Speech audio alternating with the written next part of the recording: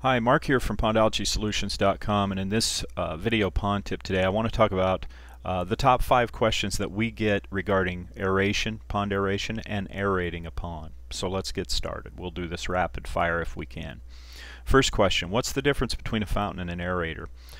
Well, fountains obviously work on the surface of ponds. They shoot water up into the air, pulling it from underneath, propelling it up into the air where it will fall back in to the water, and it will break the surface tension of the pond's upper part. And so basically, in a fundamental way, a fountain will help increase some aeration in the upper few feet of a pond body. When we talk about pond aeration at Pond Algae Solutions, we're really referring mostly to subsurface aeration, where we use a land-based pump, an air line, and a diffuser that sits at the bottom of the pond, usually in the deepest area, and it releases very fine bubbled air into the water. It propels it upward, helps break the surface tension a little bit, and it circulates this entire oxygenated water around throughout the entire body of the pond. So for our purposes, we get better results, particularly very low down deep in deeper ponds when we aerate from the bottom compared to a surface fountain.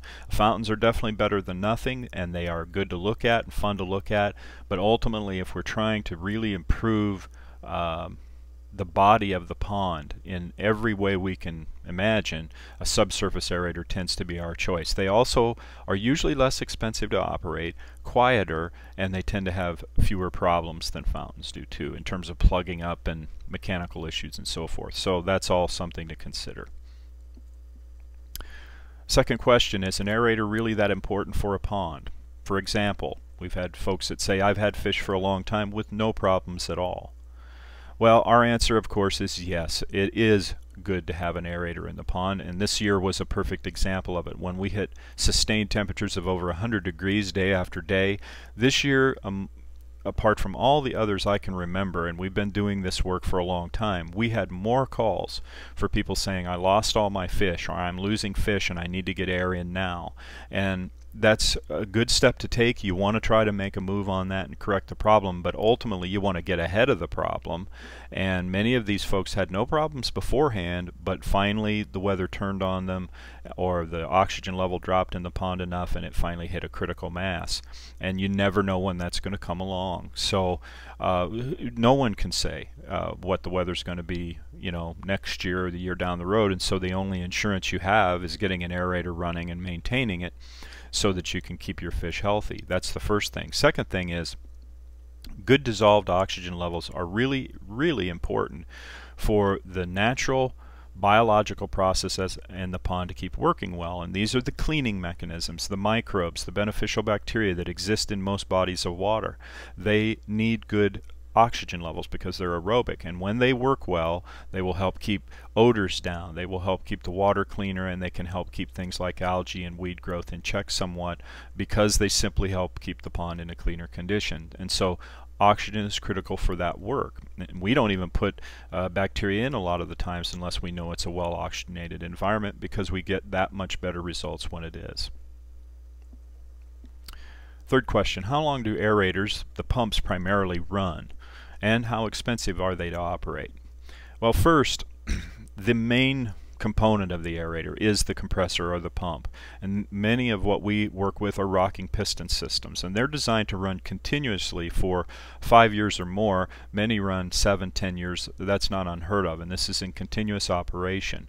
The good news is that the seals that are the parts that can wear out on these most of the time, these are easily repaired even by the pond owner with very, very little problem and very few tools. It's simple to work with, and generally they run trouble-free for a long time. Now, all the systems we have a minimum 2-year warranty on the compressors and 5 years on the airline and diffusers, and so they're well covered, well backed by any mechanical problems which can occur.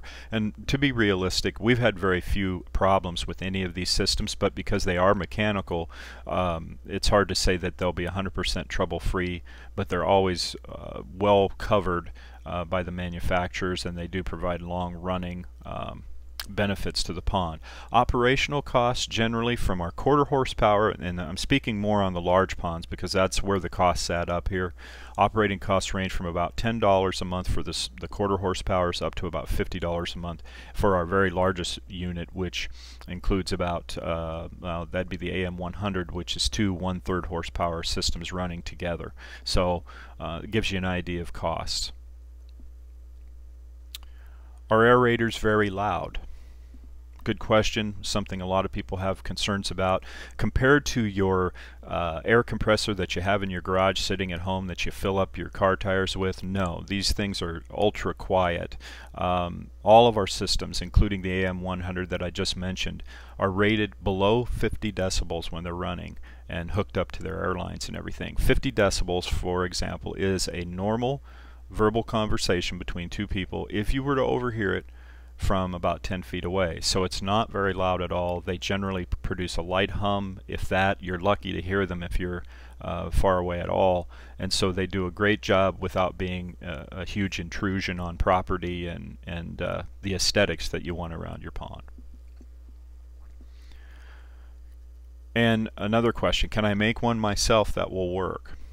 We've had people ask this, and I think it's a valid question in this day of DIY efforts. The answer to that, best I can tell you, is maybe, but the critical part that people seem to always get wrong is the diffusion of the air. The compressors that we have are designed for this work, but they're a compressor that can be used in other applications too. The airline is simply airline that we've determined holds up well and is a good value for the work. But ultimately it's the diffusion that's the key. You can't just run a pump with a hose on the end of it with some holes poked in it, or just run air out the end of a hose and expect this to do very much good. This is not a circulator. It's not just a circulator, I should say. It's using diffused air, and so the diffusers on these systems are well designed to create very fine particulated air bubbles, and that's along with the pressure coming from the pump will create a vibrancy of released air that a lot of the DIY systems I've seen really aren't producing very well. So you want to make sure that you get the right setup, particularly in the diffusion part of it, and then you should have good luck with it. And finally, here's a bonus question, and I get this question too, so it's important to point out. Do aerators make a good investment for a pond? And I would say absolutely, only because with due respect to their upfront costs, I totally get that, but they reduce the cost of additives usually over time. They extend the life and the vibrancy of any bacterial treatments that you may use, and those things can add up too. They oftentimes will help reduce the need for chemical applications. They obviously reduce and sometimes eliminate the risk of fish losses, which while you can't say that it's priceless, you can say that it can cause a lot of headaches if you put some time and money into your fish stock and all that. And they generally will help extend the healthy life of a pond out a great deal, which can help minimize or reduce the need to dredge, which can be very expensive, among other things. So if you're really looking to help improve the health and vitality of any pond, small or large, an aerator is one of the best investments that you can make. We've sold thousands of these things over the years, and I have yet to have a person come back who was asking this question, respectfully saying, is this really worth the money, to come back and say that it didn't pay off, that it wasn't a good investment for their pond. Ultimately, it's one of the best investments you can make beyond all the other things that you could throw at the problems. This one covers a lot of the ground very well. So if you have any additional questions on pond aeration or anything related to your pond and caring for it, be sure to contact us at pondalgaesolutions.com. We're here to help. Thanks a lot.